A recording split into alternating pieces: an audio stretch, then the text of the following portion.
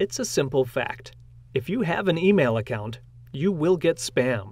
That unwanted email that clogs millions of inboxes every day with obnoxious offers for mortgage refinancing, low-cost prescription drugs, or the next get-rich-quick scheme. If you enjoy deleting these messages manually, keep at it. If not, you can use Outlook to filter out the offending emails. Outlook moves suspected spam to a special junk email folder automatically.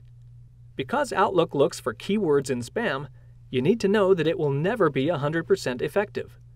But it can identify the more blatant spam and save you the time and effort. To use Outlook's spam filter, make sure the Home tab is selected. You'll see a downward-pointing arrow next to the Junk button.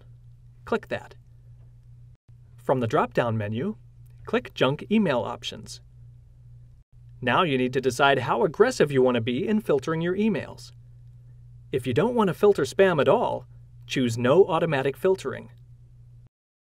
Low identifies and moves most obvious spam to the junk email folder.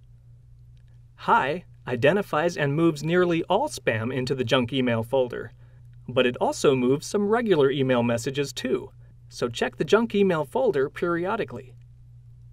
The Safe Lists Only identifies and moves email messages into the junk email folder, except for those messages sent from addresses listed in your Safe Senders list or Safe Recipients list. Once you've made your choice, click OK. When you create a Safe Senders list, you define which emails you want to see. All others go right into junk mail.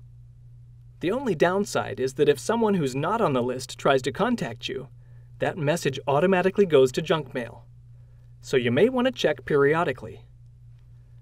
Go back into Junk Email Options and click the Safe Senders tab. Click the Add button, and then type the complete email address that you want to add to the list.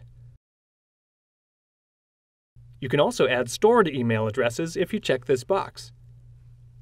After you've added everyone you want, click OK. Taking these steps will reduce spam and give you more time for the emails you really want.